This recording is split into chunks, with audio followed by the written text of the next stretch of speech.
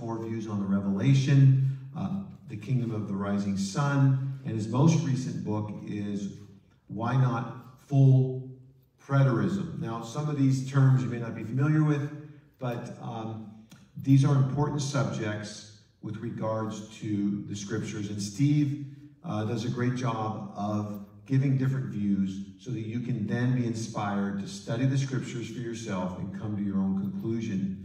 And every once in a while, Steve does give his strong opinion and perspective on a given subject, but it's most important that we are good Bereans, that we search the scriptures daily to see whether these things are so. So, Steve Gregg also has The Narrow Path, which is a ministry of teaching. It also includes live radio 5 days a week nationally on approximately 100 stations across the nation, and recently has been brought on to a local station in Fresno, 1550 KXEX on the AM dial. So if you get a chance to listen in, it would be an opportunity to hear more of Steve. But Steve's a passionate follower of Jesus and husband and father, and he's a joy to listen to hear, and to learn from. I've learned more from Steve Gregg than any other human being on the earth now. Of course, Jesus, I've learned more from him, but he's not currently in his earthly ministry. So we're not in competition. Yeah. So anyhow, without any further ado, let's welcome Steve Gregg. Thank you so much, Steve.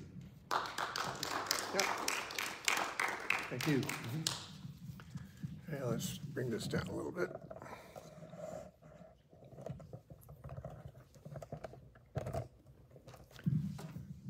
All right. Last time I was here in May, Dennis and I debated on the subject of the Olivet Discourse, and this time he wanted to come and teach on it, which is interesting because Dennis and I have been acquainted for about 20 years. And during that whole 20 years, there are some things that we haven't agreed about, but we've enjoyed lengthy conversations both on the air and in person, and as recently as a half hour ago at the dinner table. But that's, we're the kind of people who both kind of like that sort of thing. Discussing the scriptures, even arguing points of view. Why don't we take a moment, and I'm going to just pray, and we'll get into our subject tonight.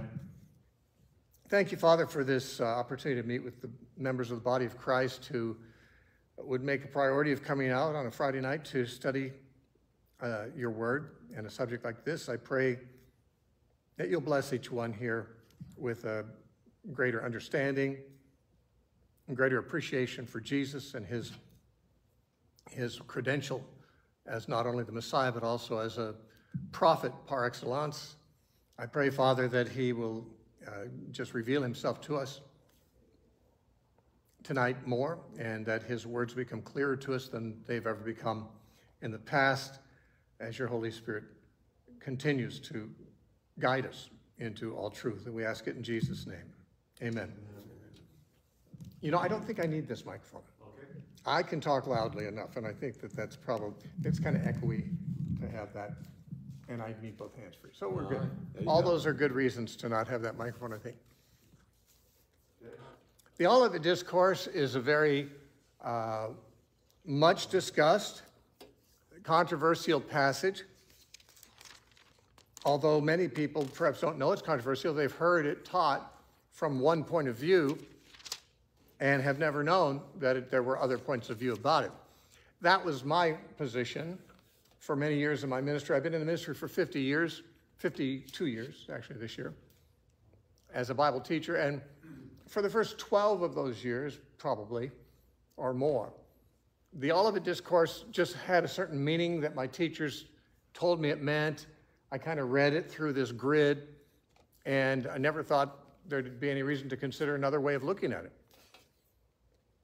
And then I read a book back in the 80s by a guy named J. Adams, and he had written a book actually about Revelation, where he was taking the view that Revelation is actually fulfilled in the past, not in the future.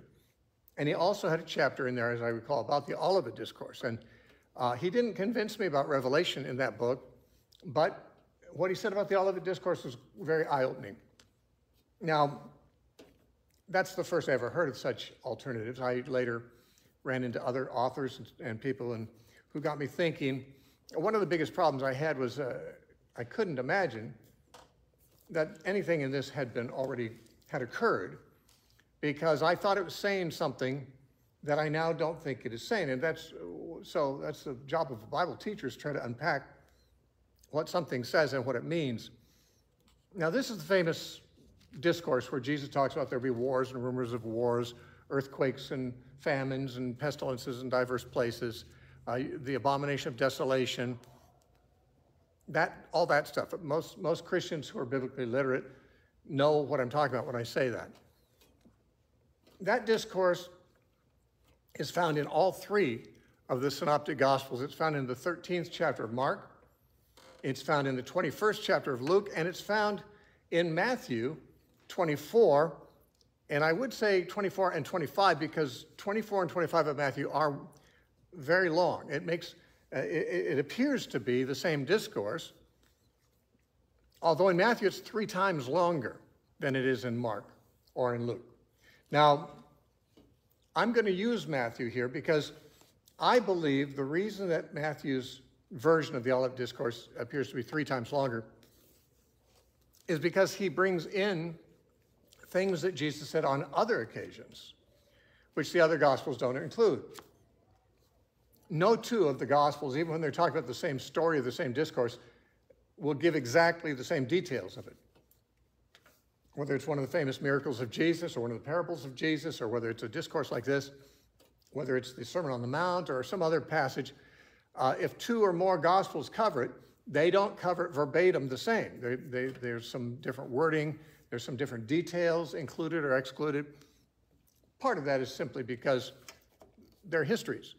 And when people write history, they have to decide what they're going to include, what they're not. There's often the need to abbreviate. But I will say this about Matthew. There are 5 major discourses in the Gospel of Matthew. And one of them is the Sermon on the Mount in Matthew 5 through 7. The next one is the discourse he gave to his disciples, the 12, when he sent them out 2 by 2 in Matthew chapter 10. And then in Matthew 13, there's the parables discourse, which has 7 or 8, depending on how you count them, parables of Jesus all in one chapter, chapter 13. And then there's chapter 18, which is a chapter about forgiveness and relationships. And then there's the Olivet Discourse in chapters 24 and 25. You had a question? I'm sorry. I have no idea what Olivet Discourse means. Okay, you will. Thank you. Okay, that's fine. That's fine. Probably a lot of people here don't. All of it, it doesn't mean all of it. It's a word from the word olives, the Mount of Olives. The discourse was given on the Mount of Olives. Theologians gave it the title, the Olivet Discourse. Discourse is a talk? A sermon, no. A sermon. Or talk, discourse. So this is a discourse that Jesus gave on the Mount of Olives, and theologians have always called it the Olivet Discourse. I don't blame anyone for not knowing that term if you have been raised around people who talk about it. I've been around people who talk about it so much that I forget that that's a term that certainly a lot of people wouldn't know. But what I was saying about the 5 major discourses of Jesus in Matthew, all 5 of them appear to be composite discourses. For example, the Sermon on the Mount in Matthew is 3 chapters long. It has parallels to a similar sermon, if not the same one, in Luke 6. But in Luke 6, it's only half a chapter long. It begins similarly and it ends similarly. It has much of the same in between, but in Luke 6, it's just a half a chapter. In Matthew, it's 3 chapters. Now, that's because Matthew apparently not only gives that discourse, but brings in material that we find in Luke and Mark and other places on relevant subjects and brings them together to make one composite large discourse. And when Jesus sends out the 12 in Matthew 10, the first little part of that is parallel to discourses in Luke 9 and 10 where Jesus is sending out the disciples. But then the later part of chapter 10 talks about subject matter way off into the future. For example, when he sent out the 12, he said, don't go to the way of the Gentiles, just go to the Jews, the lost sheep of the house of Israel.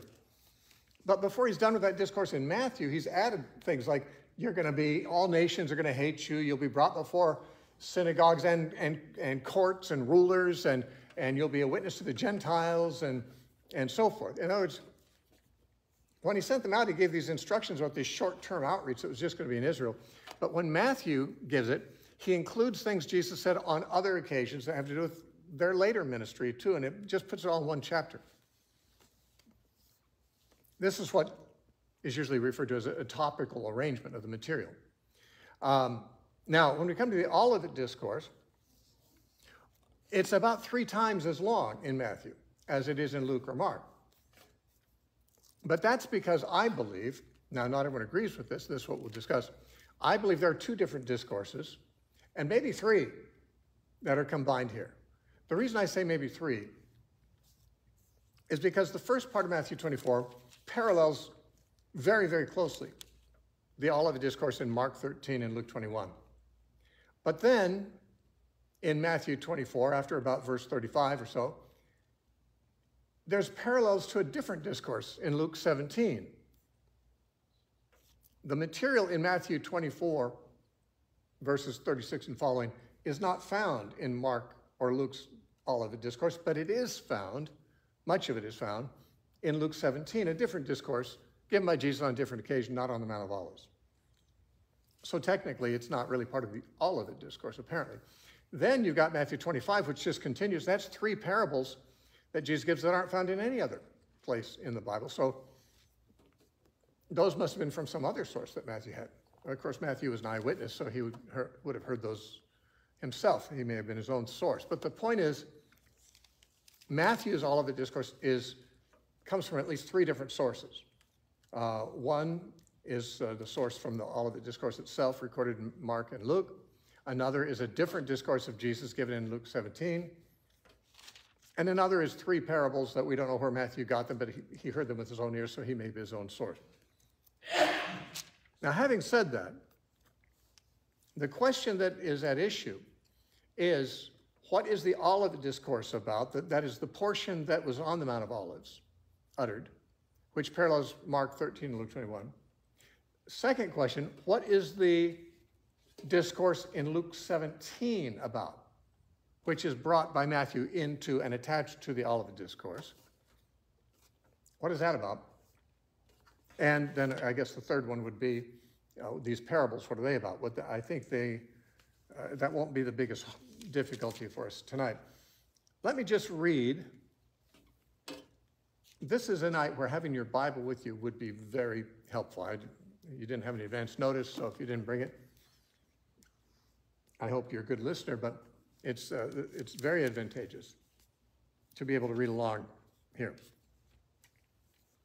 In Matthew 24, it says, "Then Jesus went out and departed from the temple, and his disciples came up to show him the buildings of the temple. And Jesus said to them, 'Do you not see all these things? Assuredly, I say to you, not one stone shall be left here upon another that shall not be thrown down.' Now, as he sat on the Mount of Olives, the disciples came to him privately, saying, 'Tell us, when will these things be? And what will be the sign of your coming and of the end of the age?' And Jesus answered and said to them, 'Take heed that no one deceives you, for many will come in my name, saying, I am the Christ, and will deceive many. And you will hear of wars and rumors of wars. See that you're not troubled, for all these things must come to pass, but the end is not yet. For nation will rise against nation, and kingdom against kingdom. And there will be famines, pestilences, earthquakes in various places. All these are the beginning of sorrows.'" Or birth pangs is another possible translation of that word, sorrows. Like a woman's labor pains. Verse 9, "Then they will deliver you up to tribulation, to kill you, and you'll be hated by all nations for my name's sake. And then many will be offended will betray one another and will hate one another. Then many false prophets will rise up and deceive many. And because lawlessness will abound, the love of many will grow cold. But he who endures to the end shall be saved. And this gospel of the kingdom will be preached in all the world as a witness to all the nations, and then the end will come.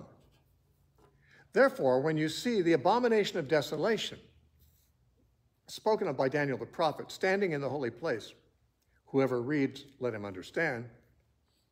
Then let those who are in Judea flee to the mountains.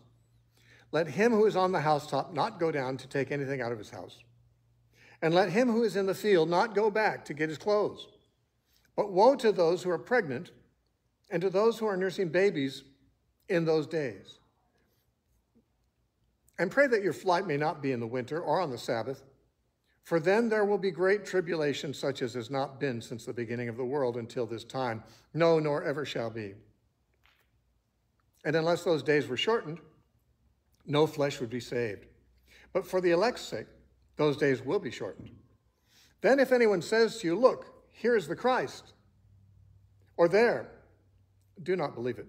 For false Christs and false prophets will rise and show great signs and wonders to deceive, if possible, even the elect. See, I've told you beforehand.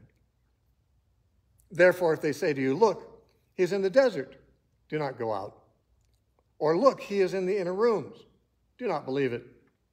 For as the lightning comes from the east and flashes to the west, so also will the coming of the Son of Man be. Wherever the carcass is, there the eagles will be gathered together. Verse 29. Immediately after the tribulation of those days, the sun will be darkened, the moon will not give its light, the stars will fall from heaven, and the powers of the heavens will be shaken. Then the sign of the Son of Man will appear in heaven, and then all the tribes of the earth will mourn, and they will see the Son of Man coming on the clouds of heaven with power and great glory.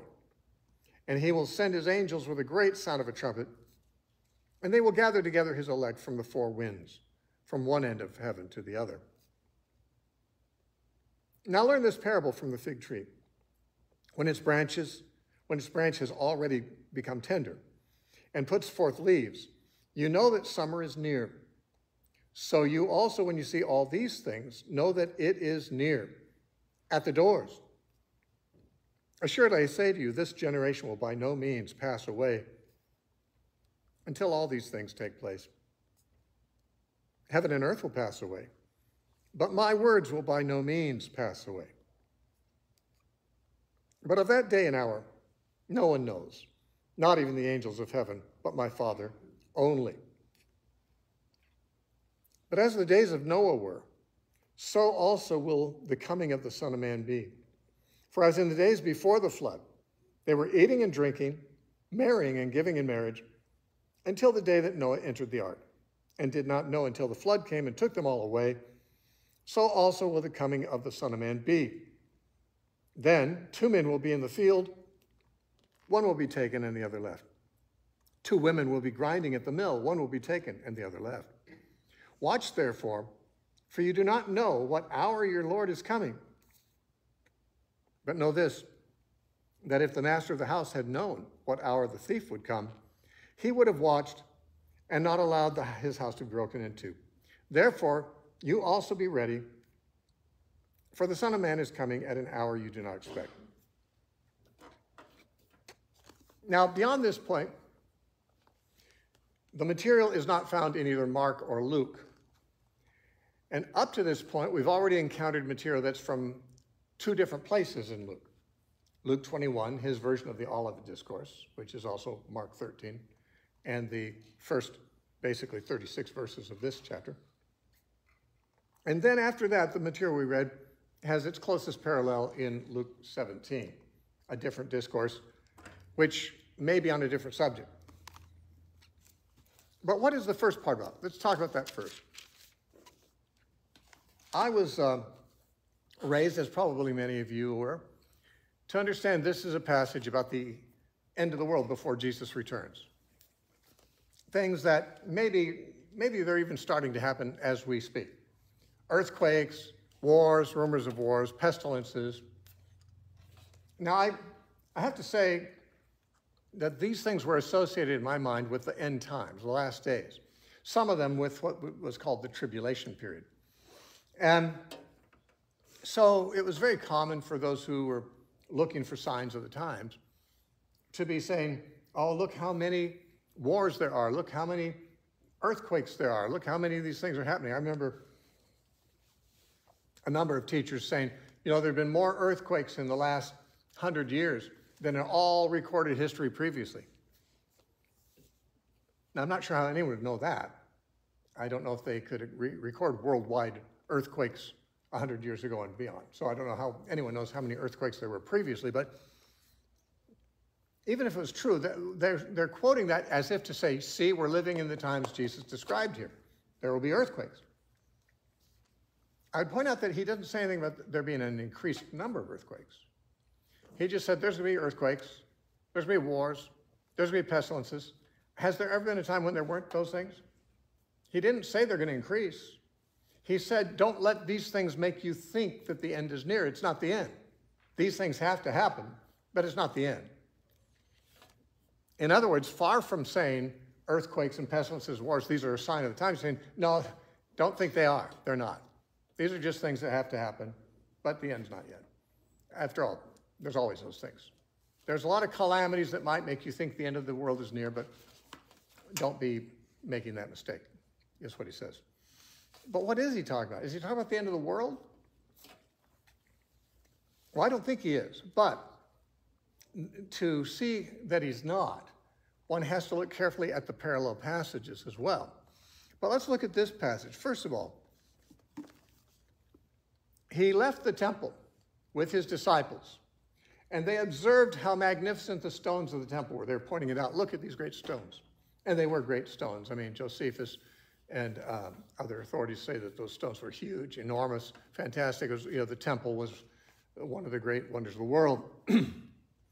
And the disciples were impressed with it. Why did they point out the stones? They'd seen them many times before. It's possibly because Jesus had just said, your house is left to you desolate. That is, he told the Jews that their house, the temple, not God's house. Earlier in his ministry, it was my Father's house. Remember when he said, don't make my Father's house a house of merchandise? That was the temple. He's no longer calling it his Father's house. The Jews have rejected Jesus. He's going to be crucified within days. And he no longer calls it my Father's house. He says, your house. This is yours. It's all yours. God doesn't own it anymore. Your house is empty, desolate. It's abandoned. Now, it may be because of that statement that the disciples said, but Lord, look at these stones. Why would God ever abandon this beautiful house? And his answer was, well, you see that? I'll tell you, the day is coming when not one of these stones will be left standing on another. They're all going to be thrown down. Now, you may know enough about first century history, you might not, to realize that that actually happened. The Romans attacked Israel and were in a bloody war with the Israelites for 3.5 years, beginning in 66 AD and ending in 70 AD. And in AD 70, the temple was destroyed and burned by the Romans. Every stone was taken down.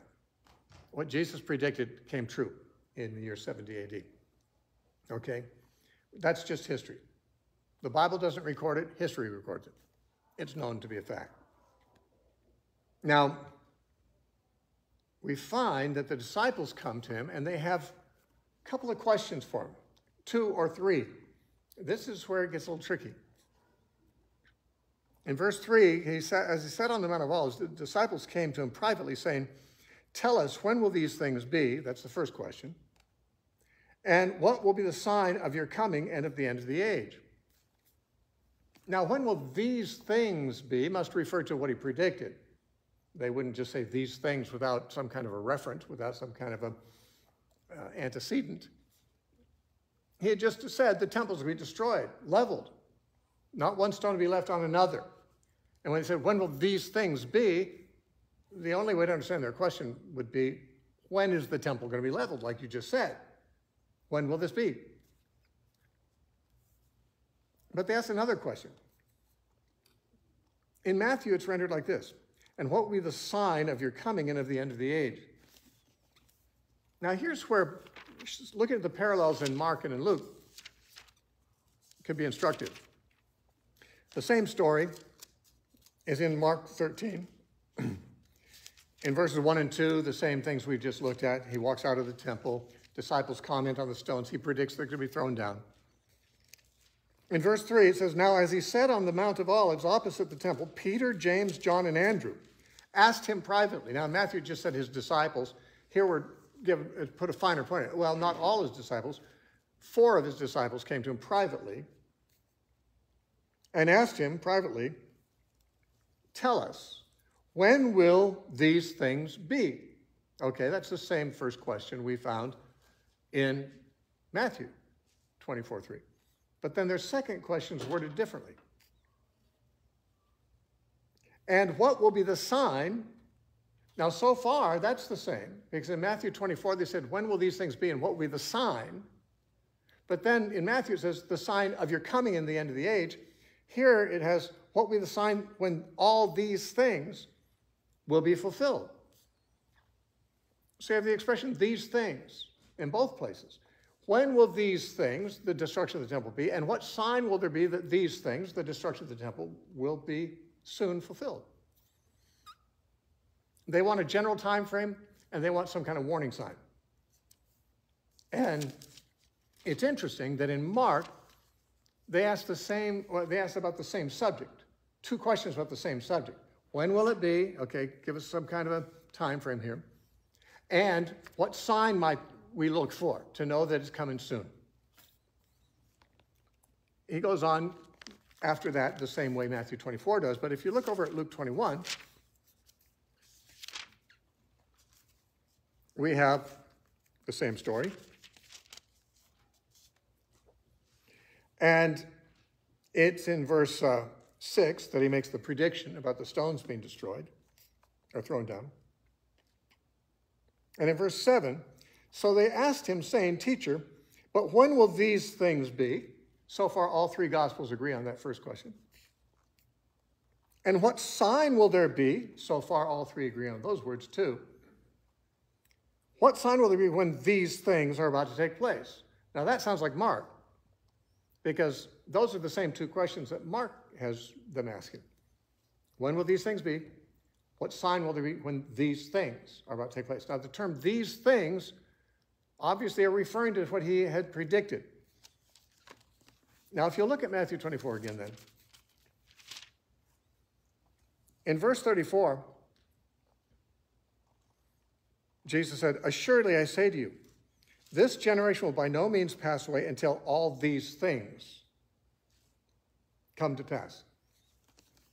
Now they said, "When will these things be?" His answer was, "This generation will not pass before these things be, before these things happen." He's answering their question directly. They asked for a time frame. He gave them one. Now, when I was younger and I thought that this was not talking about things that happened in the 1st century, and I thought these were things still unfulfilled in our future, I figured that when he said, "This generation will not pass," he didn't really mean that that generation would not pass, his own generation. My teachers actually told me that what he meant was the generation that begins to see these things start happening will not pass until it all happens. So he's not really giving them an answer to the question, when shall these things be? He's not telling them when they'll be. He's just saying when it starts to happen, whenever that might be, it'll happen within a span of a generation. But if that's what he meant, and he was talking about some future generation, one might think that he would say that generation will not pass, rather than this generation will not pass. Especially in view of the fact that about 5 other times in Matthew previous to this, he's used the expression "this generation." And as far as I know, in each case, he was talking about his own contemporaries, like I'd be talking about this generation, people living at this one time. If I say this generation, or our generation, or talking about my generation, many of you are not old enough to know that song. But this generation, in all the other occurrences in Matthew, when that phrase is used, refers to the generation that saw John the Baptist and saw Jesus and rejected them both and said, John the Baptist, he's got a demon, and Jesus is a winebibber and a glutton, a friend of sinners. Jesus, that's what this generation is saying. And there's, you know, you can look at the places when he said all these things in Matthew 23. He said all the blood guilt of all the righteous blood that was shed is going to come on this generation. And he also said in another place, in chapter 12, he said that to what shall I liken this generation? It's he said it's like, well, he said it's like a man had a demon cast out, and 7 worse demons came in. So shall it be with this wicked generation. He had come to that generation. He'd cast out their demons. He'd given them, brought salvation, but they didn't receive him. And 7 worse demons came in. The nation became totally attacked by demons and Romans. If you read Josephus' account, you'll see that both were involved. Now, there's another view, and that is that the word genea, generation, really doesn't mean a generation like we use that term, but it means a progeny or a family or a race. Now, actually, the term can mean that. In certain contexts, it is possible for the word generation to mean a race or a people. When I was younger, I encountered people who argued that he means the race of the Jews will not pass away till all these things are done. So he would be saying then, these things are going to happen thousands of years off in the future, but the race of the Jews will still be around. However, I don't know why he would say this generation, I mean, the Jewish race will still be around, because no one asked him about that. They asked him some specific questions. Presumably, he's seeking to give them an answer. The question was, when will this be? If he says, well, this race will still be around, well, he's dodged the question and answered a question nobody was curious about. But if he's saying, this generation, people living right now, will not pass away until all these things are fulfilled, then he is answering the question, what is the time frame for this? Now, more than that, Matthew, when he's not using the expression this generation, still uses the word generation. Like in Matthew chapter 1, he talks about there were 14 generations from Abraham to David. And there were 14 generations from David to the carrying away into captivity under Jeconiah. And there were 14 generations from that time to Joseph, the husband of Mary. Now, the word generations there is not talking about races. There weren't 14 races and then 14 races and then 14 races. He's talking about generations the way we use the term. And he expects his audience to know that. So when he says this generation will not pass, all the data in the book of Matthew would suggest he means the people living at that time. More than that, he had made another very similar statement earlier than this in Matthew 16. And there he said in verse 28, assuredly I say to you, there are some standing here who shall not taste death until they see the Son of Man coming in his kingdom. Now, if there's some people standing there in his day who would not see death before they see this, that's the same thing as saying this generation will not pass away. Some people living in this generation will not yet be dead. So there's every reason to believe that Jesus is indeed giving a time frame when he says this generation will not pass. But the other question, and it did happen, by the way, 40 years later, how could it be more precise? He made the prediction in 30 AD. It was absolutely fulfilled in 70 AD, 40 years later. If he is saying that that generation would live to see the destruction of the temple, it is the most specific and accurate prophecy we have on record of Jesus ever making, of something that wasn't fulfilled in his own lifetime, but happened in the very time frame he said. So I'm of the opinion that when Jesus said, this generation will not pass till all these things are fulfilled, that he was talking about what they asked him about, which is a nice thing to do. It's a polite thing to do. If someone asks you a question and you go off at length for 35 verses, it's nice that you take a moment at least to address the question they asked you about. But what was the second question? Now, in Mark and Luke, the second question is rendered, and what sign shall there be that these things are about to take place? Certainly no evidence that these things in the second question are different than these things in the first question. They only have one thing on their mind. Jesus, by the way, had not mentioned to them the end of the world. He only mentioned that the temple would be destroyed, not one stone be left standing on another. They don't have any prediction from him about the end of the world here. So in Mark and Luke, they have him saying, the disciples saying, what shall be the sign that these things are about to take place? And if that is what they're asking, he actually answers that too. Because he says in verse 15, therefore, when you see the abomination of desolation spoken of by Daniel the prophet, standing in the holy place, whoever reads, let him understand, then let those who are in Judea flee the mountains, let him who is on the housetop, not go down. Now, he says, there is a sign you can look for. It is the sign of the abomination of desolation. We have that same expression used in Mark 13 in the parallel. And this expression, the abomination of desolation, is clearly taken from Daniel, as Jesus says in Mark 13:14. So when you see the abomination of desolation spoken of by Daniel the prophet, standing where it ought not, let the reader understand, then let those who are in Judea flee to the mountains. Why? Because the very danger that's going to cause the temple to be dismantled is going to be dangerous for everybody in Judea. So when you see this, get out of there. I'm giving you some sign that you will see that this is about to take place. Now you'll notice that both Matthew and Mark have it, when you see the abomination of desolation, and then in parentheses it says, let him who reads understand. Like, okay, it may be that the reader might have trouble understanding this, but this is what Jesus said. I hope you'll understand what he's talking about here. Well, abomination of desolation is a very Hebraic statement from Daniel chapter 9, verse 27.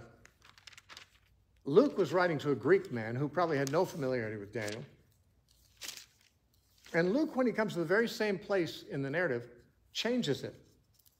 I would say interprets it or paraphrases it, because Luke knew what he meant. I believe Matthew and Mark knew what he meant too, but Matthew and Mark weren't sure their audience would know what he meant, because they'd say in parentheses, let him who reads understand. Like, maybe you won't. This is hard to understand what I'm talking about. Daniel spoke of the abomination of desolation. Hope you can understand. Well, Luke just assumed his reader, Theophilus, a Greek guy, wouldn't understand. So instead of saying that, he just kind of paraphrased it so that he could understand. And you find that in Luke 21, in verse 20. This is the very point in the discourse where Mark and Matthew say, when you see the abomination of desolation. In Luke 21:20, it says, but when you see Jerusalem surrounded by armies, then know that its desolation is near. Then flee to the mountains, he says, just like Matthew and Mark said to flee to the mountains when you see the abomination of desolation. In Luke, it says, when you see Jerusalem surrounded by armies, its desolation is near. This is the abomination that's going to bring about its desolation. And it's time for you to flee. Now, you see then, if the disciples asked two questions about the destruction of the temple, which they apparently did, if you only had Mark and Luke and never seen Matthew, you'd never dream otherwise. They asked, when will it be? The answer is in this generation. The second question, what sign will there be that it's about to happen? Well, when you see Jerusalem surrounded by armies, or what Daniel called the abomination of desolation, then you know it's near. So both questions are answered very directly in the discourse. Now, Daniel used the term abomination of desolation in 3 different places, but the place Jesus is referring to particularly, I think, is Daniel 9:27. Because in Daniel 9:26 and 27, it says that the Messiah is going to be killed, and then the people of the prince who is to come is going to come and destroy the city, Jerusalem, and the sanctuary, the temple. So, and the next verse refers to that as the abomination that causes desolation. So, what do we have? In Matthew 24, we have a prediction of the destruction of the temple, the disciples asking a question, Jesus answering the question. In Mark and Luke, they have two questions, and we find Jesus answering both. But in Matthew, their second question is reworded. In Matthew 24:3, their questions are said to be this: tell us, when shall these things be? Okay, all the Gospels agree about that question. And what will be the sign? Now, at this point, all the Gospels agree also. They said, what shall be the sign? But in the other Gospels, what shall be the sign that these things are about to happen? But in Matthew, it reads, what shall be the sign of your coming and the end of the age?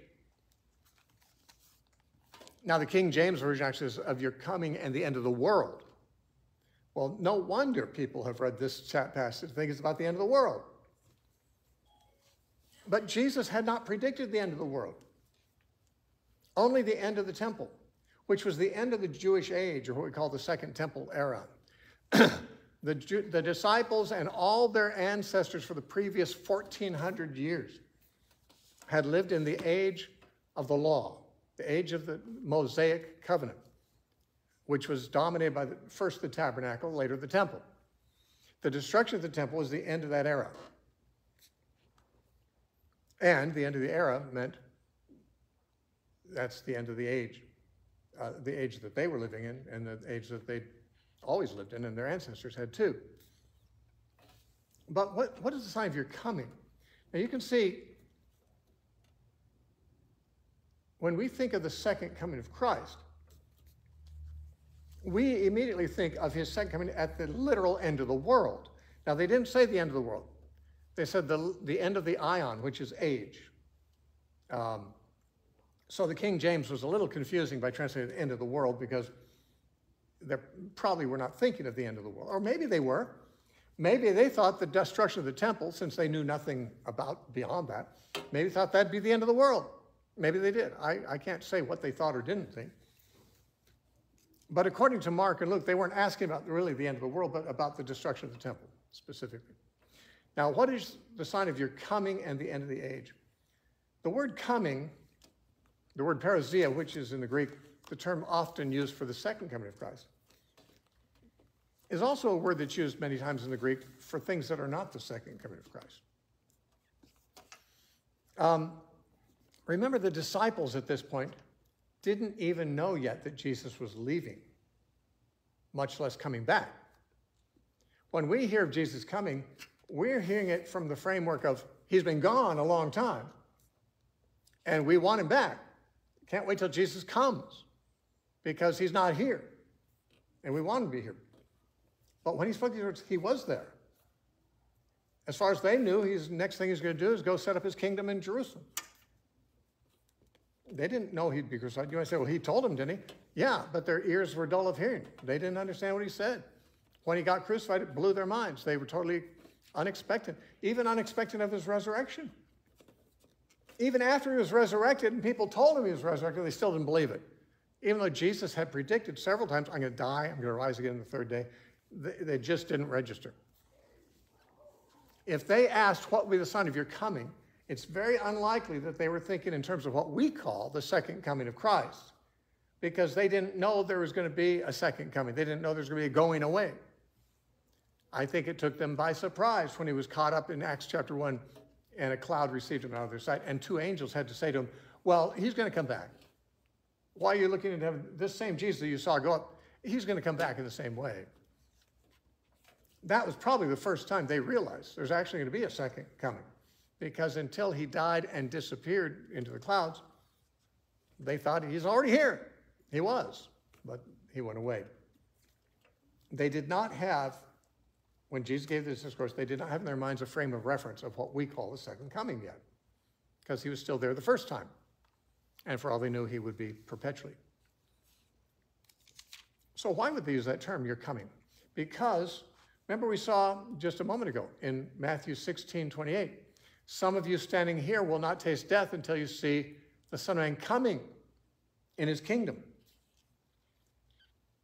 Now, Jesus could be said to come in more ways than one. Remember in Revelation, Jesus says, behold, I stand at the door and knock. If anyone hear my voice and open the door, I will come into him. Okay, so that's like different than his second coming. In the book of Revelation, the 7 letters to the 7 churches, each of the 7 churches are told that, well, not each of them, but about 4 or 5 of them are told that they need to watch out because Jesus is going to come to them and fight with them with the sword out of his mouth, or he's going to come and remove their lampstand from its place, or something like that. Most of those things he threatened already happened centuries ago now. Those cities aren't even there anymore. Those churches are not there anymore. It's not going to happen in the future. But more than that, the idea of God coming was a commonplace bit of language in the Old Testament prophets, and Jesus spoke like an Old Testament prophet for good reason. His disciples knew about the prophets. They'd heard them read all their lives in the synagogue. One of those prophets was Isaiah. In Isaiah 19, verse 1, we read this. The burden against Egypt. Behold, the Lord rides on a swift cloud and will come into Egypt. Now this is Yahweh, the Lord God. He's riding on a cloud and he's going to come into Egypt. Now that sounds like we expect Jesus to come here on the clouds at his second coming, but this is not talking about the second coming. It's not even talking about a literal coming at all. As you read on, you see in the prophecy, this is about the fall of Egypt to the Assyrians. The Assyrians conquered them in the 8th century BC. And this is predicting that. The Assyrian armies are God coming because God is bringing them. God is judging Egypt using the Assyrian armies as his tool or as his weapon. In Isaiah 10, he used the Assyrians also to destroy the northern kingdom of Israel, and he referred to them as his weapon, or his tool. He said the Assyrians, they give themselves the credit for it. He said, but can the saw boast against him who saws with it? Can an axe boast against one who's cutting with it? In other words, God's using Assyria as a tool to bring his judgment on, in that case, Samaria. In this case, Egypt. But when God does that, the armies coming at the behest of God are often spoken in the poetic language of the prophets, and this is poetic, as God himself coming.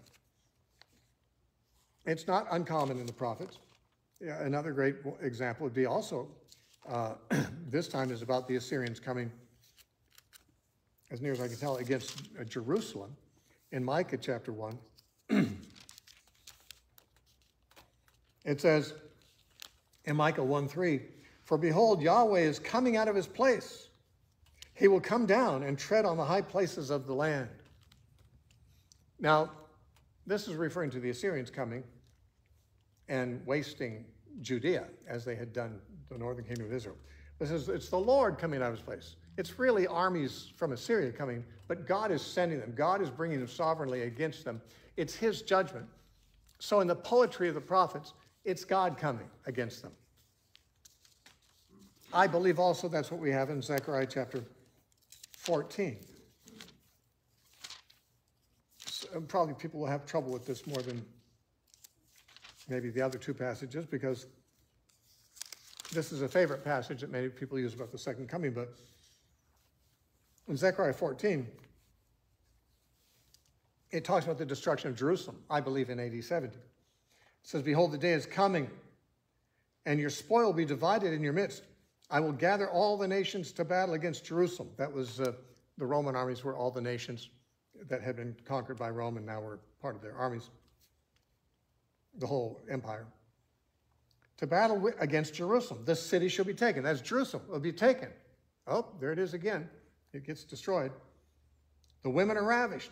Half of the city shall go into captivity, but the remnant of the people shall not be cut off from the city. Now, when it says the remnant of the people will not be cut off, they won't go into captivity, because it doesn't say half. It says the remnant.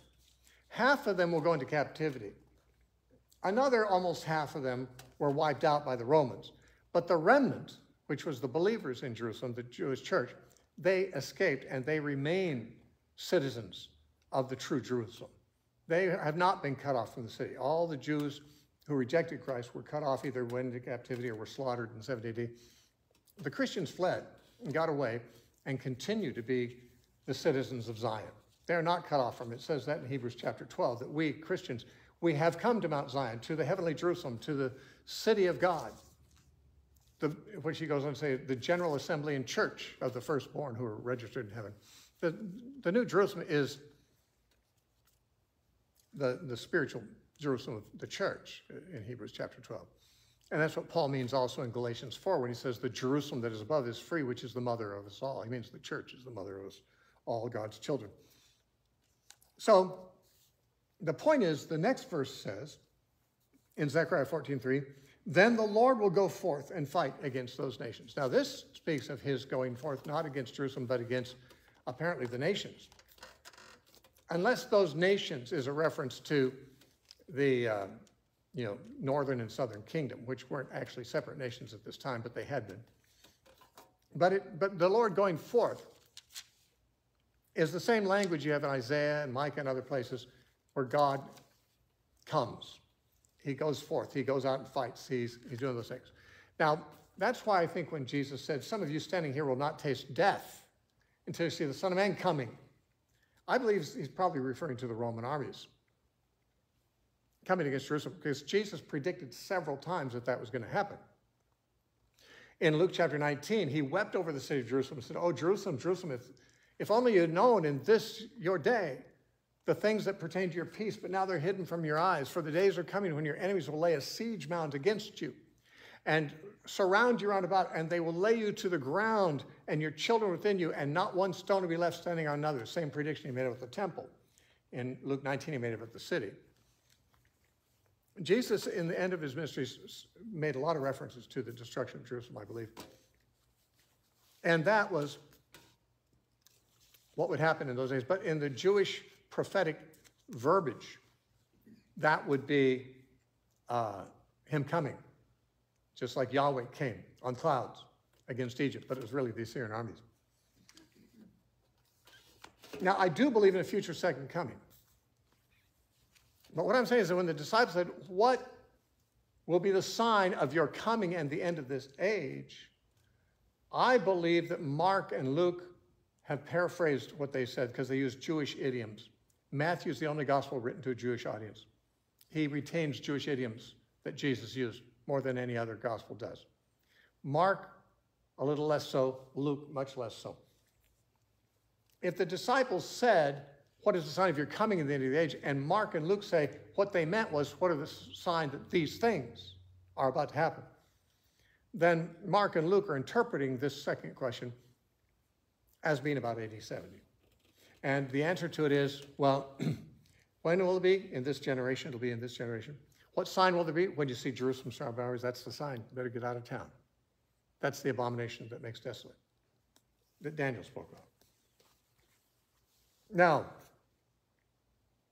you might say, but did those things happen before 70 AD? Earthquakes? Yes. Wars, rumors of wars? Yes. Pestilences, famines? Lots of them. Now, Jesus didn't say there'd be an increased number of them, but there actually were a great number of them. Some of them are recorded in the Bible itself, in the book of Acts. Some of them are recorded by the Roman historians of the time. Some are mentioned by Josephus, the Jewish historian who was there, who was actually in Jerusalem during the war, or outside it some of the time. The historians of the period record there are lots of earthquakes, lots of pestilences, lots of civil wars, and even in diverse places, even in Rome. Nero committed suicide in 68. In the next 18 months, there were 4 emperors because they killed each other off. Rome was filled with civil war after Nero died, and lots of people wanted his job. One guy named Galba was the first one to lift himself up, a general, made himself emperor. He was killed off in 3 months. The next one was Otho. He didn't last much longer, a few months. Next guy's name was Vitellius. He didn't last long either. And eventually the thing was settled when the Senate elected a permanent replacement for Nero. But all that time, the city of Rome was in uproar. If you read the Roman history, the rise and fall of the Roman Empire, you find that historians say it's amazing Rome survived that turmoil because there was just chaos and war. So the disciples in Jerusalem, they were hearing of wars in faraway places, kingdoms rising up against kingdom, and those kind of things. All those things did happen. But there's a part of it that some people think probably didn't happen. And that's in Matthew 24, verse 29 through 31. Let me read this section.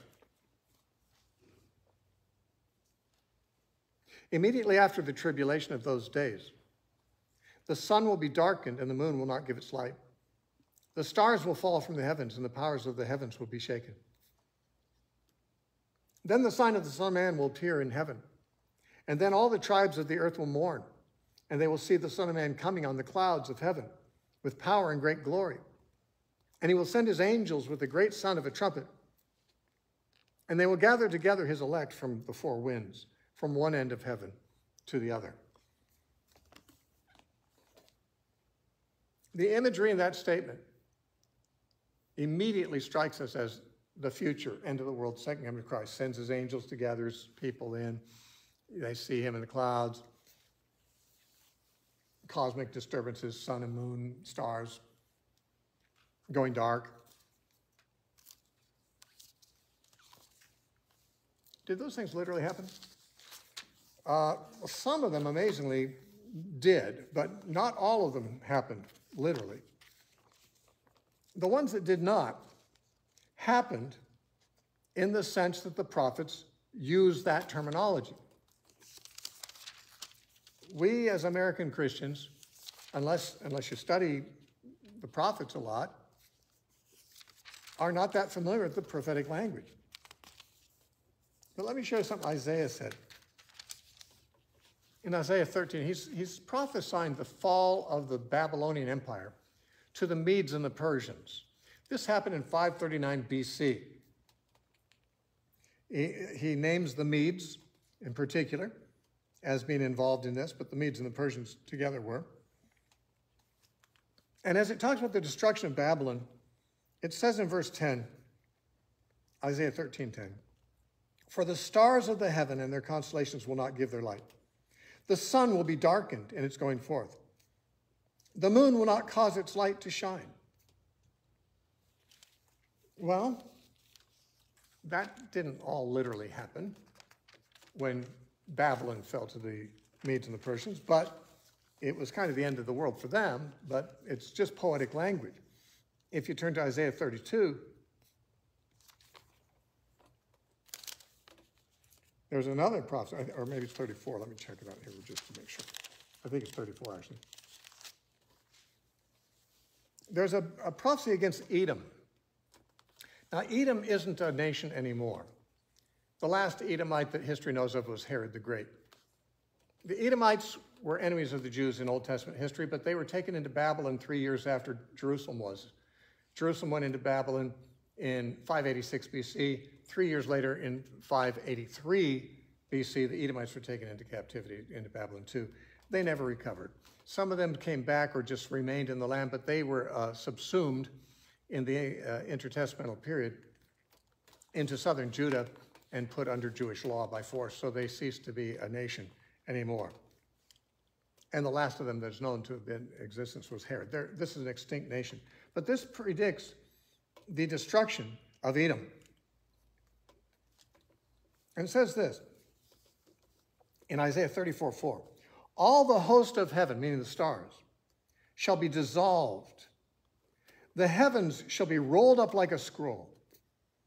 All their hosts shall fall down as the leaf falls from the vine, and its fruit falling from a fig tree. For my sword shall be bathed in heaven. Indeed, it shall come down on Edom and the people of my curse for judgment. The sword of the Lord is filled with blood. It is made overflowing with fatness, with the blood of lambs and goats, etc., etc." It says, well, I don't need to read on anymore. We can see that he's talking about the destruction of Edom. Bozrah was the capital of Edom. He's talking about something that happened almost 600 years before Christ. He describes it as the host of heaven being dissolved, the heavens being rolled up like a scroll. All the hosts shall fall down as the leaf falls from the vine. That is, all the stars will fall like a leaf falls from the vine. And so what we have here is, of course, the language of a cataclysm, to be sure, but not literal. This is the way the prophets talk when something very, very bad permanently happens to a nation. That's how they talk about it. Now, Jesus said those things will happen too in that generation. Did they literally happen? Well, not exactly. But they happen in the same sense that they happen in Isaiah 19 or Isaiah 13 or Isaiah 34 or in some of the other passages that use this language. We didn't look at Ezekiel 32, which talks about the same thing when Egypt fell to the Babylonians. Talks about how the sun and the moon and the stars were darkened. And there's other places like that. So what we have is when Jesus said, after the tribulation of those days, the sun will be darkened. The moon will not give its light. The stars will fall from the heaven. Everything there is language from Isaiah or some other prophetic passage, which in their original context referred to the destruction of some nation of some kind. In this case, it apparently is Jerusalem and the Jewish nation. It says, the sign of the Son of Man will appear in heaven. Now, what is the sign of the Son of Man? Because it's spoken of separately than him coming, because a few lines later it says, and they will see the Son of Man coming on the clouds of heaven. It says, the sign of the Son of Man will appear in heaven, and then all the tribes of the land will mourn. The word earth can be translated land. And they will see the Son of Man coming on the clouds of heaven in power and great glory. Now, the sign of the Son of Man in heaven is a term used only here. We don't have any other passage to clarify what it means. But one possible meaning is it's a sign that the Son of Man is in fact in heaven. The reason I say that is because to the Jews, the Son of Man in heaven calls to mind Daniel, chapter 7, verse 12 and 13, I think it is, where he says, I saw one like the Son of Man coming in the clouds of heaven, and he came to the Ancient of Days. So he's going up. He's going up to God. It's the ascension of Christ from the Mount of Olives, is what's referred to. Son of Man, Daniel's on the other side. He sees the heavenly throne. He sees the Son of Man coming up through the clouds. The disciples saw him disappear into the clouds. Daniel's on the other side. He sees him come out through the clouds to the Ancient of Days. He's given a throne as Jesus sat down at the right hand of God when he ascended. The coming of the Son of Man is an expression that comes from that verse, first of all. And so he could be saying, you'll see the sign that the Son of Man has, in fact, come in that sense. You'll see it. Now, one argument that has been made is that the very fact that the temple was destroyed and the Jewish system that crucified Christ will be the sign that God has vindicated him, that Jesus is reigning now. He's not on the cross anymore. He's not their victim. He's their judge as he sits at the throne at the right hand of God. It's not clear entirely what this refers to, the sign of the Son of Man in heaven. When it says the tribes of the earth, again, the word earth is, in the Greek, it's the word ge, which means earth or land. Usually it's Israel that's divided into tribes, not the planet. The planet is usually divided into nations. Israel's divided into tribes. So to say the tribes of the land will mourn makes plenty of sense, especially since it's a term that comes from Zechariah 12:10, which talks about all the inhabitants of Jerusalem mourning. And seems to be a reference to that. So it's the people of Israel in the land of Israel that are mourning because of this. And they see the Son of Man coming on the clouds of heaven. Well, Egypt saw God coming on the clouds of heaven, but not literally. They saw the Assyrians coming. That was God coming on the clouds. If Israel saw the Romans coming, and that was Jesus sending them, like Isaiah talks about, then they saw that in the Romans. But then there's this. Verse 31, he will send his angels with the great sound of a trumpet, and they'll gather together his elect from the four winds, that is the four compass points, from one end of heaven to the other. That is, from one horizon to the other horizon. Where's he gathering them to? And who are these angels that are gathering them? The word angeloi, which is translated angels, is the word in Greek that generally means messengers. In the Bible, it often means special messengers sent from God from heaven. And that's what the word angel, when we find angel in the New Testament, usually we're thinking of the supernatural angel. It is a translation of angelos, but the same word is the ordinary word for a messenger, a human messenger. John the Baptist sent 2 messengers from prison to ask Jesus, are you the one who's to come or not? Luke refers to those 2 messengers as angeloi. Many times, like in James, it talks about how Rahab received the messengers and sent them away safely. Angeloi is the word used. Human messengers are called angeloi too. What if we just translate this as the Greek allows? He'll send out his messengers, the apostles, the evangelists, the missionaries, and they'll gather his elect into his body, into the church. It's not necessary, it doesn't say they're going to go away to another planet. After Jerusalem falls, the gospel is no longer focused on the Jews. It's now an international message. The messengers of the gospel go out and they gather his elect from all the parts of the world, which has been what's been going on for the last 2,000 years. Now, all I've tried to do is show you that everything Jesus said here has parallels, in many cases multiple parallels, in the Old Testament that use the same language, the same imagery, and are not talking about the end of the world or a literal second coming of Christ. Yes, Dennis. I'm wondering if we could, if you want to just make another point or two, and then we could open up to questions, and then if there's not, several questions, that you could go back and go further into the Olivet Discourse. Yes, let me say only one more thing, and that is, I've only dealt with that first part of the discourse. I'm not going to deal in detail with the other part, but the part that parallels Luke 17 is the part that talks about the days of Noah and the one shall be taken and the other left, which people all have associated with the second coming usually. But I think in Luke 17, it's not talking about that. Well, I mean, I believe it is talking about that, but I don't think it's part of the same subject as the earlier. Because he says at the end of this discourse, and Mark and Luke end with this, he says, heaven and earth will pass away, but my words will never pass away. But of that day and hour, no one knows.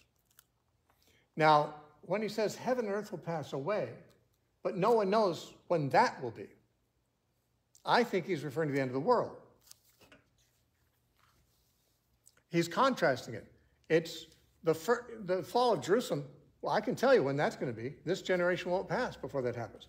The end of the world, nobody but God knows that. The angels don't know. I don't know, he says. Nobody knows. Only the Father knows that. It's a different thing. Likewise, he gives signs to look for the fall of Jerusalem, but he gives no signs for the end of the world. He said it'll be like the days of Noah. Before the flood came, people ate, drank, got married, bought and sold, and they didn't know, didn't have a clue until the day that Noah entered the ark and the flood came and took them all away. There were no signs.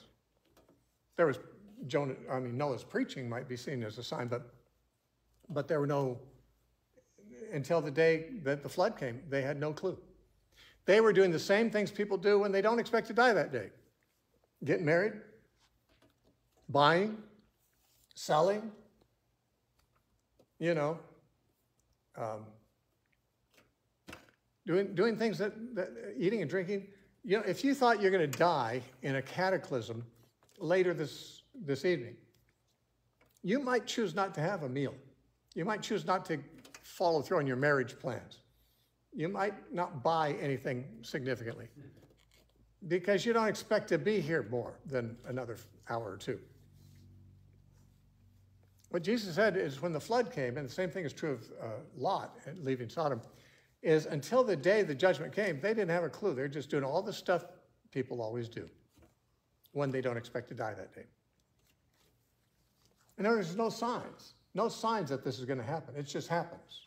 Catches them by surprise. And that's when Jesus said, there's going to be 2 sleeping in one bed, one will be taken, another left, and so forth. Now, I understand that to be the rapture at the end of the world when I was being taught it when I was younger.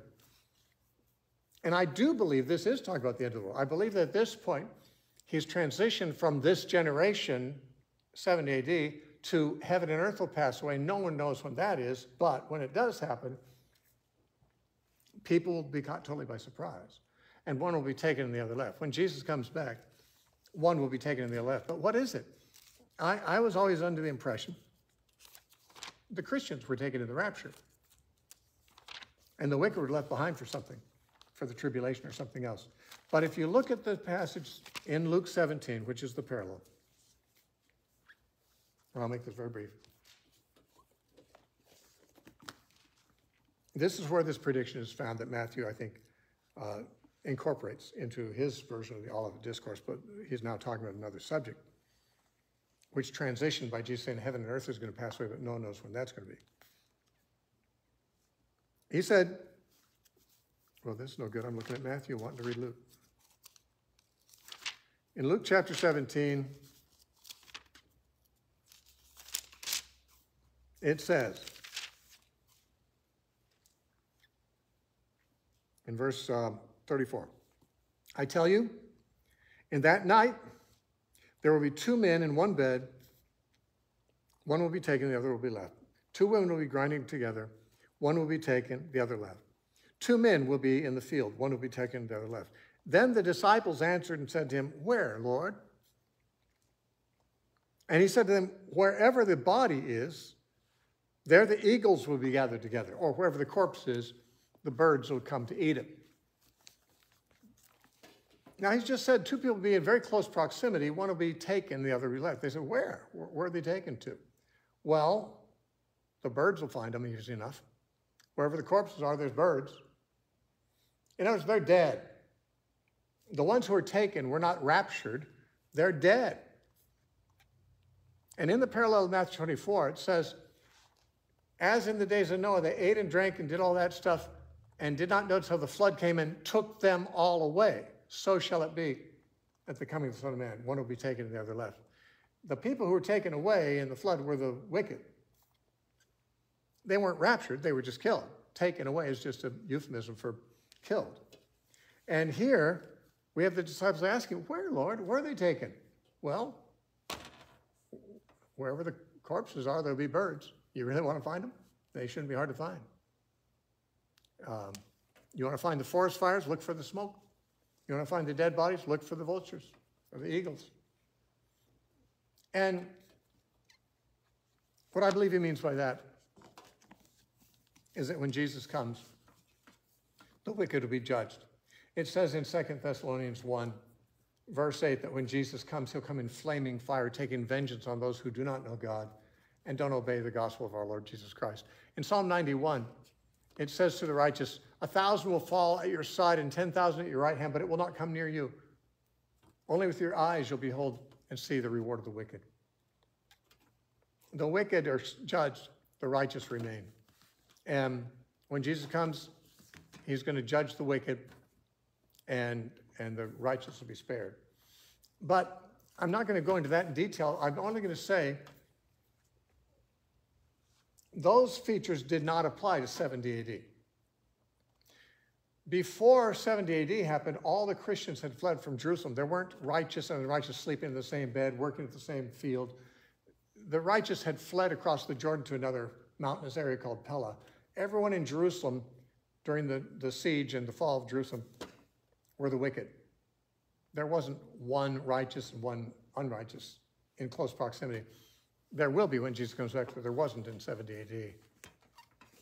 Furthermore, when 70 AD happened, they weren't getting married, eating and drinking. They were starving. They were starving in the siege. They were eating each other in starvation, but that's not exactly what Jesus describes. I doubt they were getting married, as there was total havoc during the siege. Buying and selling, I don't think that was going on. Jesus describes people involved in peacetime activities as if they don't know they're in danger at the time that it comes. That was not the case in 70 AD. And for these reasons, I don't believe that the material in Luke 17, which Matthew incorporates at the end of the Olivet Discourse, I don't think that's also about 70 AD. I think there's two subjects here. And the first one is summarized by Jesus saying, this generation will not pass before all these things take place. And that was the questions the disciples asked about the destruction of Jerusalem. The other part is the future, when Jesus said, heaven and earth will pass away, but no one knows when that's going to be. And so that could be why many people find the discourse confusing. Matthew has taken two judgment discourses of Jesus and put them together. And the transition between the two is him saying, heaven and earth will pass away, but my words will never pass away. That's when he transitions from the destruction of the temple, where not one stone is left standing another, to the end of the cosmos when Jesus comes back. So that's what I understand. Now, if that's new to you, and it probably is to many of you, just know it's not really new information.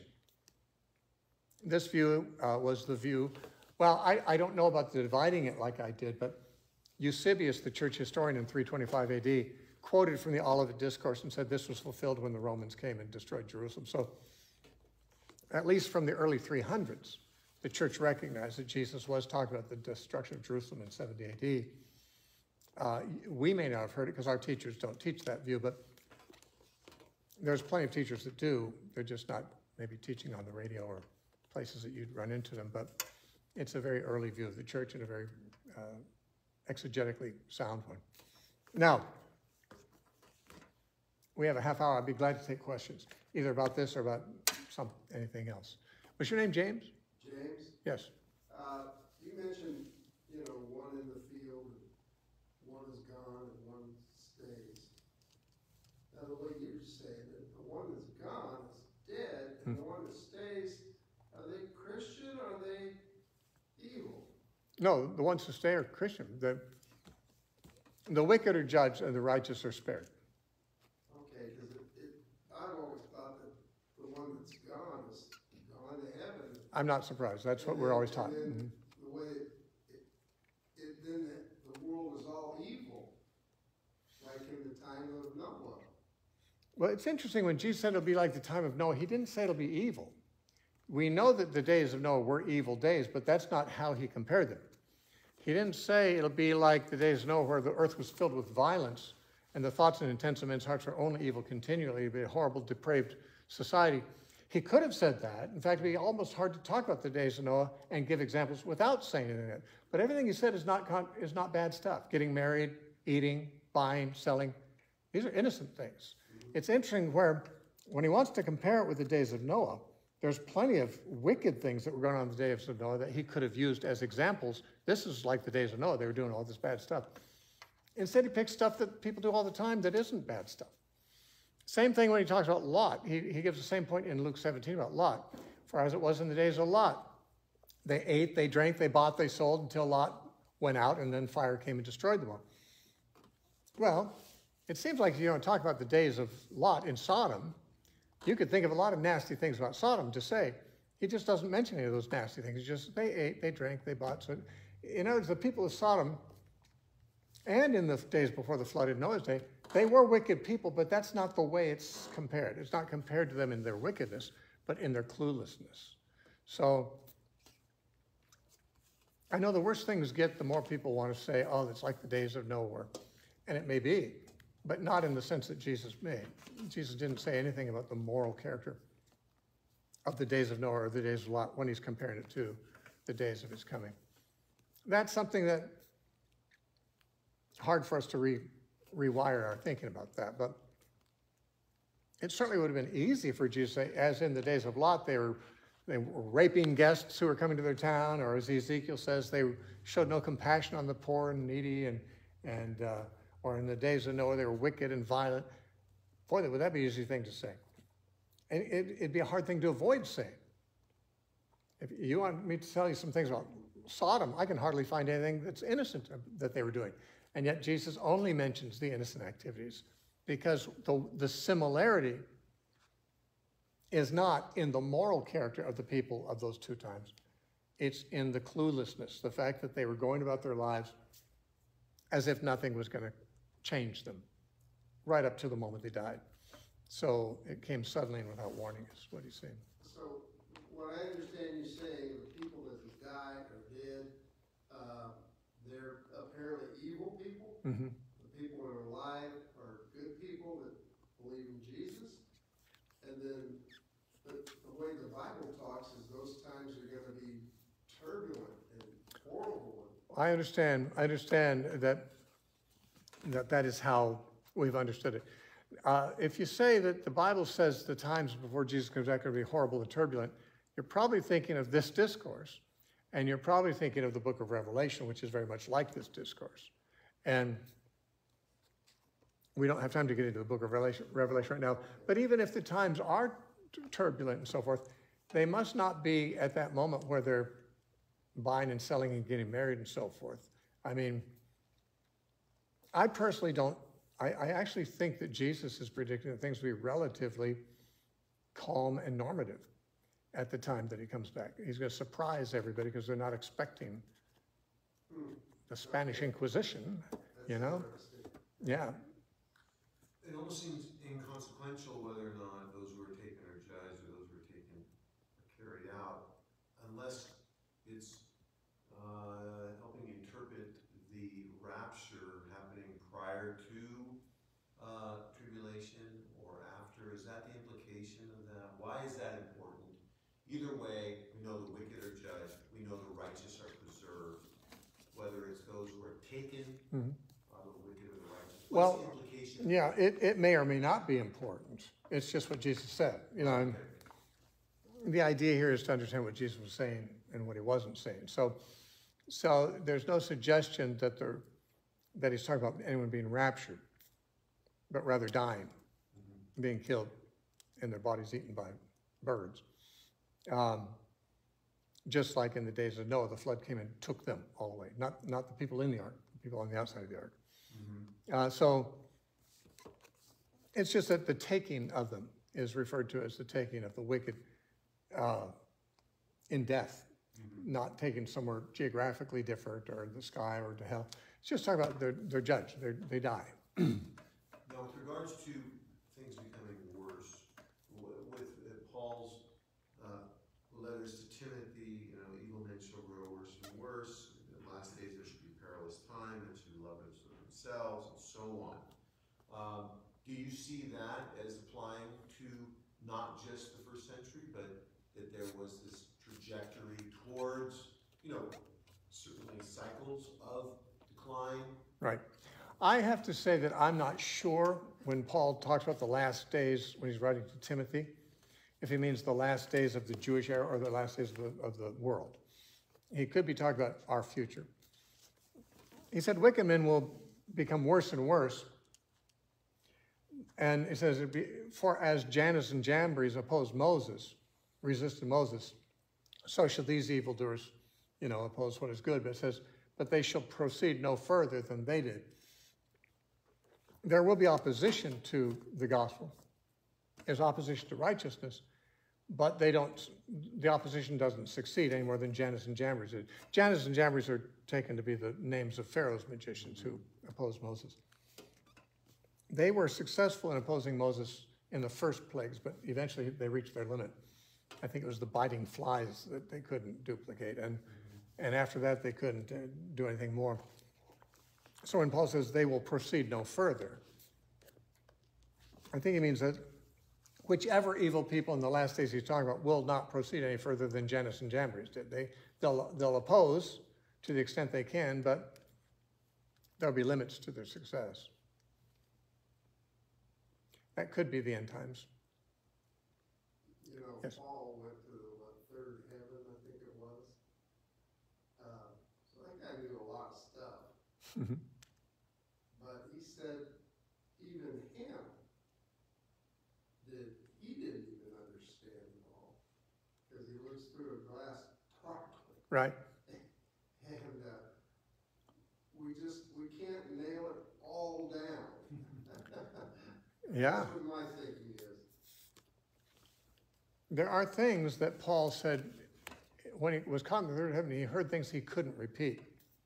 Oh, true. Yeah. things unlawful for him to repeat. Wouldn't that be interesting to know that one? But that doesn't mean that the things that are repeated or the things that are revealed can't be understood. I realize there are some things in the Bible more difficult to understand than others, and there might even be some things that in my short lifetime I won't have opportunity to fully grasp. But I don't think that anything that's written in the Bible is written there to not be understood.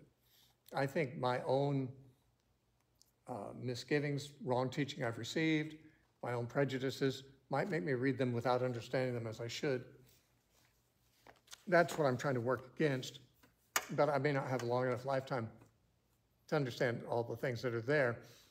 But I don't intend to know everything in this life. It's not necessary that I do, but I'm not going to look at some passage of Scripture and say, I don't think I'm supposed to understand that, you know?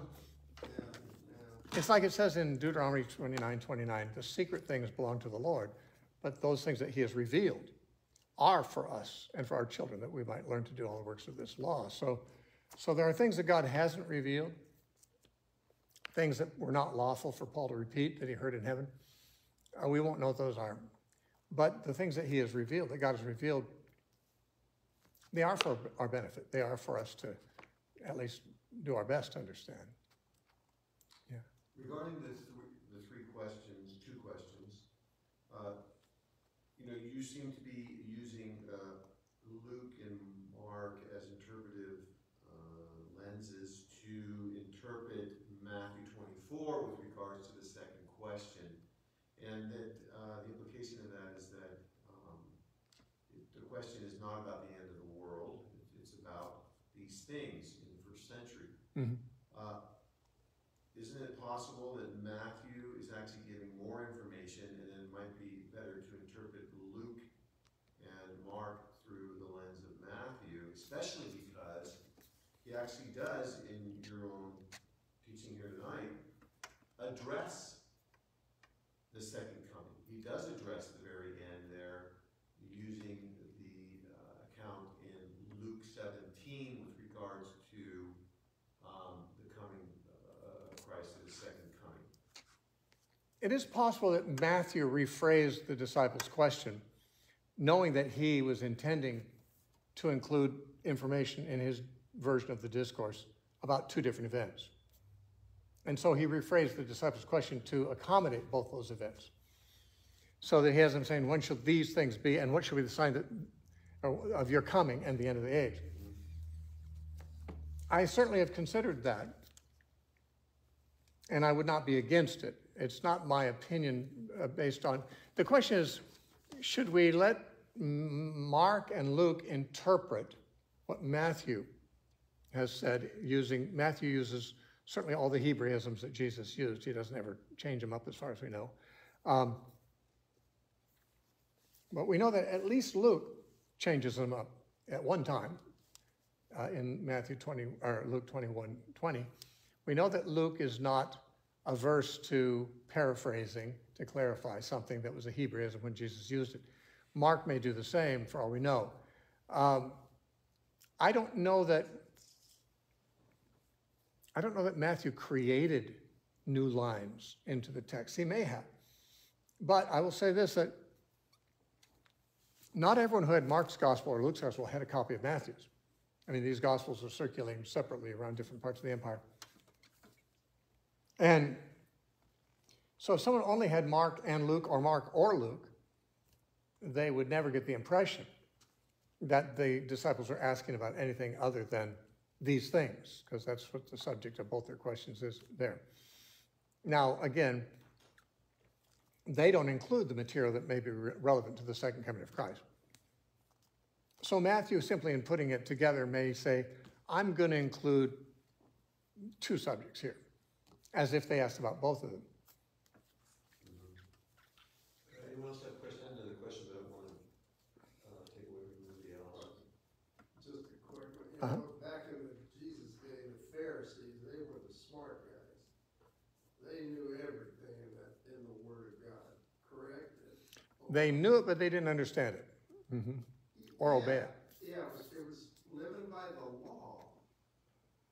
And I think Jesus,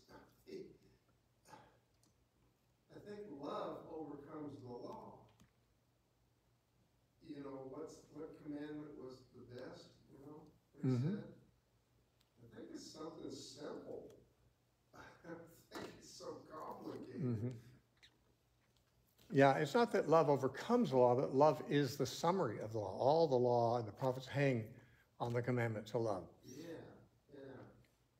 It's not an either-or proposition, knowledge versus love. You can have both. You can have knowledge and love, and you can have knowledge without love, or you can have love without knowledge. But we're to grow in grace and Knowledge. And so I think that's the thing. In Isaiah 34, it says, leading up to this apocalyptic terminology of the heavens, all the stars, and everything that's cataclysmic.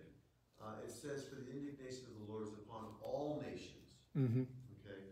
And his fury is upon their armies. It seems to me that it's entirely possible, if not likely, that these near-in-time local judgments, like on Edom and Egypt and so on, are portents of far future universal judgments. And the reason why cataclysmic terminology is used is because of the fact that those judgments are pointing to the final plenary judgment at the second coming of our Lord. I suppose it could be taken that way. When it talks about all the nations, and it mentions Edom specifically, Edom was destroyed in that general sweep against all the nations by Babylon. I mean, Babylon conquered Judah. 3 years later, Edom, certainly Moab, and all the other nations around Syria and stuff were conquered too. So God's judgment is against all the nations, I believe, of that period of time. Now, other nations will be judged in the future too, but I don't know that that's what Isaiah is looking at. But I can understand what you're suggesting. Yeah, it's like the Psalms. You're reading the Psalms about King David. Next thing it's about Jesus, it's about the Messiah. So there's this tendency in prophecy to just telescopically just jump forward and then come back and cover. I would not rule that out. I appreciate that. But all I can say is that it's a very commonplace set of images. Most of them are found in Revelation 6, when the sixth seal is broken. They're certainly referred to in Acts chapter 2 when Peter's quoting Joel 2. And yes, exactly. Yeah. Now on the birth pangs, the Odin. So with Braxton Hicks, you have these increased. I don't know this personally, but Carmen tells me. I thought it was pretty painless to have children, but, where the Braxton Hicks are more frequent and more intense as you go through. So it seems to me that these signs of earthquakes, famine, pestilence, and so on very well could be increased over time and be pointing to ultimately the very end, whereby there is, as with the Braxton Hicks, there are times where there's a lull, where you can have an intense birth pang and a lull, and very intense, and a lull.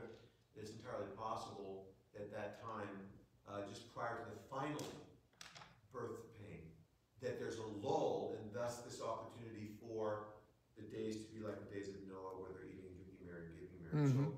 So what's your response to that? it's entirely possible. But see, I believe that that particular statement about the birth things, though, belongs to the first subject. It's in the beginning, Right. So I believe it has to do with the destruction of Jerusalem. That would not mean that the same could not be true of the end of the world, but I don't think he says it on that subject, Because of the qualifying statement that this generation shall not pass, so all these things be fulfilled. That's where I see him summarizing the material, all these things, which are the things that they ask. The fact that the term "these things" are used in their question and then they're used in his answer strikes me as being relevant to the particular time he had predicted, that when not one stone will be left standing on another. But, in saying that all these predictions were about 70 AD, It is not saying that similar things couldn't happen many times in history, including at the end of the world. It's just that's not what he's talking about in that section. He's not talking about any other period of time that I know of, or the end of the world in that section. I think he is later on, but I don't think he is in that section myself. Just because it falls within all these things, kind of things that are going to happen in that generation. It's amazing how our presuppositions that we bring to a text do weigh in, hopefully not to the point where we don't allow the context, and the teaching that's being given in a particular passage to overcome that.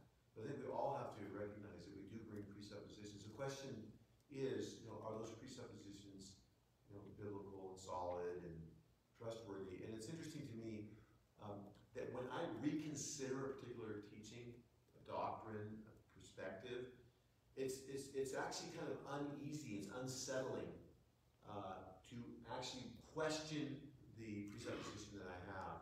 And I think that's the reason why a lot of times we're not willing to go there, because it's uncomfortable, it's challenging, it's in some cases it's unsettling and painful.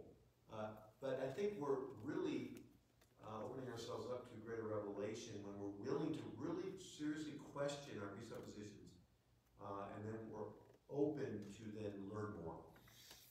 Yeah, even when we think we're pretty sure of the paradigm that the overlay that we put on a passage and what it's generally about, it's still challenging to know how to interpret the details. Yeah. But once you feel like, okay, I got this, I've got the paradigm down, I think these details make sense according to my paradigm, then for someone to come say, the whole paradigm's wrong. You got to go back to square one, start over. You think, I'm too old for this, I can't start from scratch again. Yeah, that's, challenging for sure. It's That's why threatening. Arguments happen. Mm-hmm. Well, plus, if you're wrong about that, what else could you be? Yeah, exactly. Yeah. Scary.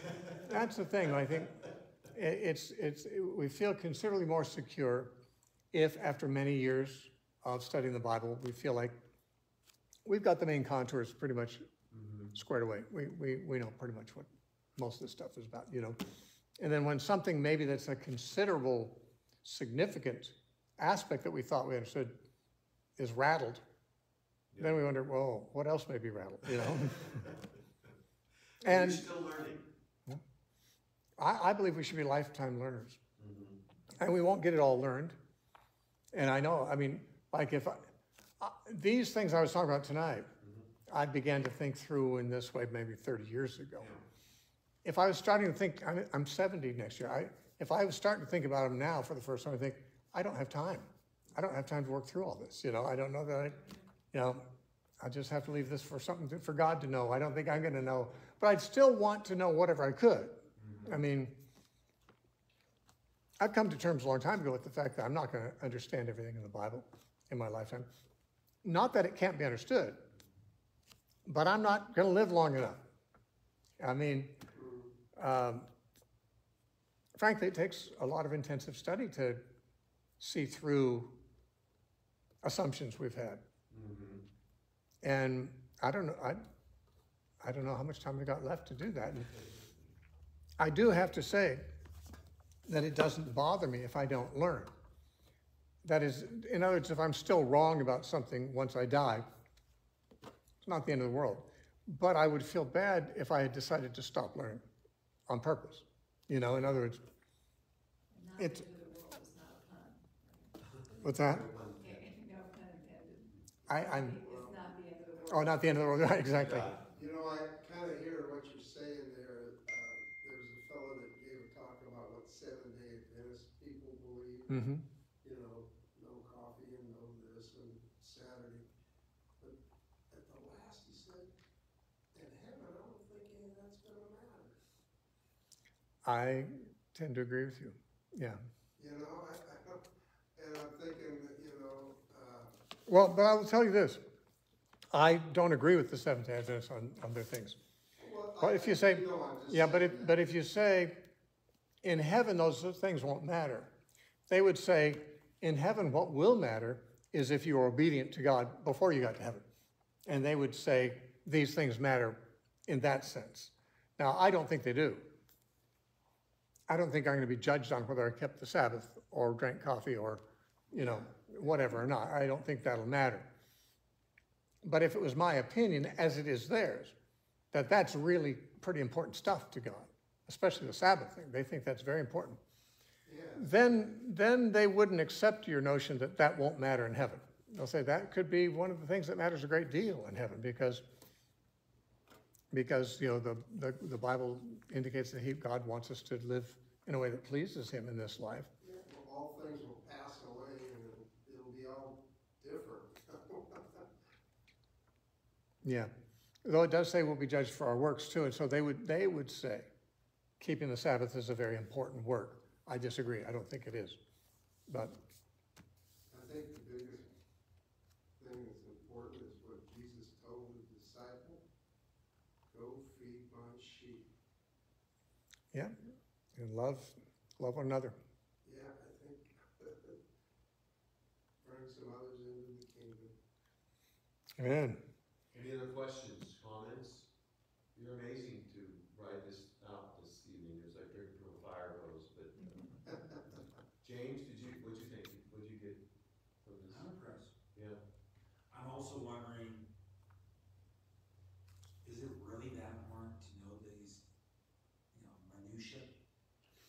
No, but it's good not to have the wrong views. It's one thing to say, I haven't made up my mind about this. It's another thing to say, I have made up my mind, but it so happens that what I've made up my mind about is wrong. Not like I won't go to heaven if I have it wrong. I mean, you can have any view of Revelation you want and still go to heaven, I think. Same thing with the Olivet Discourse. And a lot of other prophecies and so forth. But on the other hand, the question is not, can I get to heaven with the wrong view? The question is, do I love the truth enough to want to have the right view? I may not be able to master the information enough to know that I have the right view about everything, but am I hungry for truth? Am I hungry to know what God wants me to know? And it may be, certainly an awful lot of people in heaven never had any thoughts about the Olivet Discourse along the lines we're talking about, and they're doing fine in heaven. That's why they call it heaven. It's pretty cool. So, but my attitude at least is this, that some of these things I probably won't understand in this life, but I'm not dead yet. There's more time to learn, yeah. Well, some denominations and groups really emphasize some of these things we've been talking about tonight. And so it's good to know that there's very good scriptural alternatives so that you don't buy into something that's totally misdirecting people or becoming a focus it shouldn't. So even I will if say you don't this. understand it all, to know that there's good scriptural Yeah. variables. There is one practical aspect of looking at this more carefully. And that is that if we decide that Olivet Discourse and Revelation are talking about the end of the world and it's looking really bad, then we have to adopt the view that inevitably things are just going to be horrible. It's just going to get worse and worse. There's no hope. Why should I try to change anything? Why should I try to improve society in any way? But there is hope in Christ.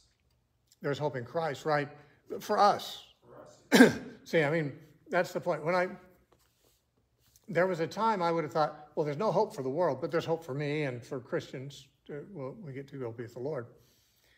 But the attitude was basically, I don't care at all about politics. I don't care at all about institutions. I don't care at all about making the world a more just and righteous place.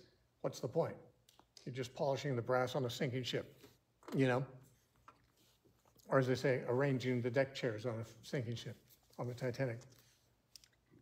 But if those things are not telling us that the end of the world is just getting worse and worse and worse, and if these are talking about something else, then that leaves open the possibility that when Jesus said, the kingdom of God is like leaven in a lump of dough that caused the whole thing to rise, that he's predicting something more optimistic. And that's a principal difference between, for example, the postmillennial and the premillennial view. Not all premillennialists, but most premillennialists believe that things are going to get worse and worse and worse, and they base it largely on the Olivet Discourse and the book of Revelation. But postmillennials typically don't see the Olivet Discourse, and I'm not either. I'm neither premillennial or postmillennial. But postmillennials don't see those things as being about the end of the world. They see those as things that have happened, and they believe there's a bright future for the world in Christ through the preaching of the gospel. And they point out that the world has been made much more just in the past 2,000 years than it was in barbarian times because of the influence of the gospel. There are such things as rule of law and civil rights that are defended in societies that have been influenced by the Bible and by Christianity, which you don't find if you're in a Muslim country or an African tribal country or something like that. You know what I mean? The gospel does improve circumstances in nations. And some might say, well, why bother if it's all going to burn anyway? Well, because those nations are made up of people. And almost all people would rather live under a system of justice than a system of injustice. And we are told the greatest commandment we've been given is what we want done to us, we should do to others. There was a generation before mine that left us the greatest freedoms and prosperity and best world that any people have ever known in all of history. I'm glad they did. I mean, I may be a little wimpy because of it. I might be a little bit soft, and maybe I'd be a tougher person if I had to face more ancient comfort. But I do appreciate the freedoms. I appreciate the comfort. I appreciate the hygiene and the sanitation, all the things that came because of what earlier generations, many of them Christians, did to bequeath these to me.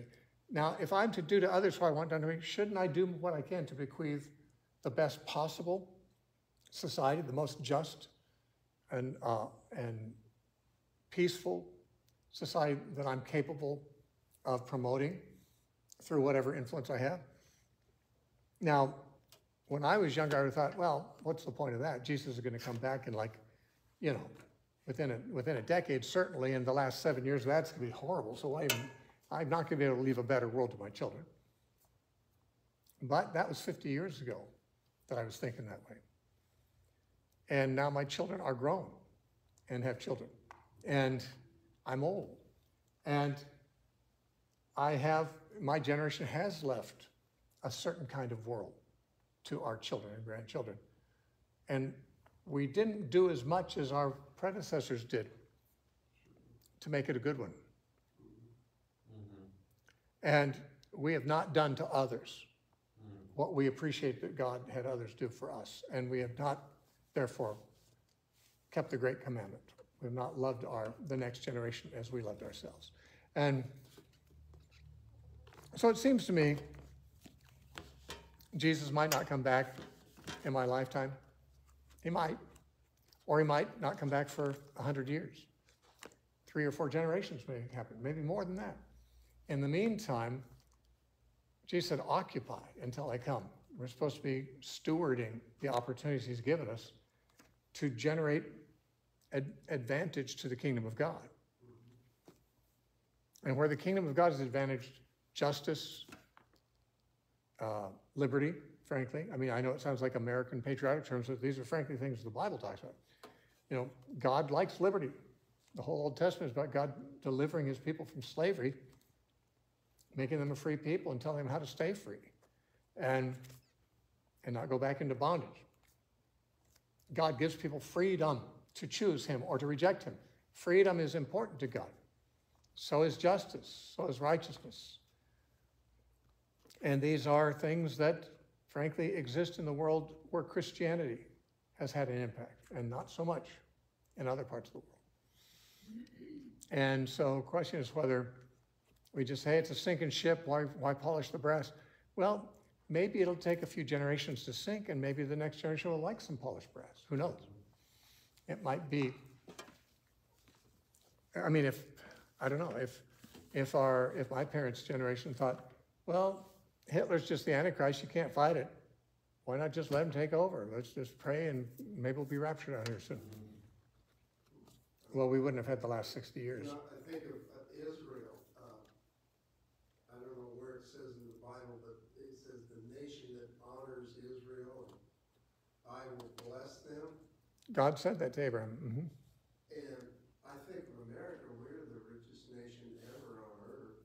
We send more people, what do you call them, when they go out and preach the word, Mm-hmm. than any other country. He is overwhelmingly blessed. Mm-hmm. Dennis, you want to come up here and close us out? Yes, thank you so much, Steve. What a joy to open the Word. Appreciate it. It's good to see that here. You know, just to be challenged to look at the Scriptures in a fresh way. And the more you do something, the more you want to do it. And so it's just a good thing to be in the Word and looking at these things, and like as I said, in a fresh way. So it's been a blessing. Thanks so much for hanging in there. And then I just want to say that, to your point, James, that it was Augustine, I believe, that said, in essentials, unity, in non-essentials, diversity, in all things, charity. And so the thing is, just because something's not essential, so how you understand the Olivet Discourse, the minutiae, isn't going to affect our salvation. Doesn't mean it's not important. So there are things that are important, but that are not essential. And so it's good to look at these things and to question and to study them out to get some understanding. And there are implications for one's understanding of these passages. So, but let me just say a quick prayer. Father, we thank you for this time. We thank you for your word. And each one that's here, let us increase, God, in intimacy with you, that we would know you and your ways through your Spirit, that we would be able to then fulfill the purposes that you've planned for us from the foundation of the world. So as we leave here tonight, we cast all our cares on you, and we just entrust to you any concerns that we have so we can have a good night's sleep. But let us just rest in you tonight and wake up tomorrow ready to fulfill those purposes to your glory. In Jesus' name, amen. Thanks so much, everybody, for coming out. All right.